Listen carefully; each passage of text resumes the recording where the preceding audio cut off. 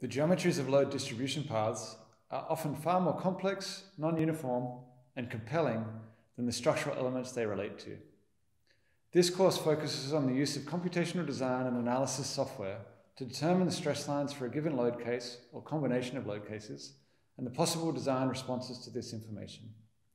As a student in the course, you will design reinforcement patterns that will be robotically 3D printed onto planar elements in order to test the structural performance of the composite element. This process will be repeated throughout the course to generate a field of design outcomes and a first principles understanding of the concepts explored.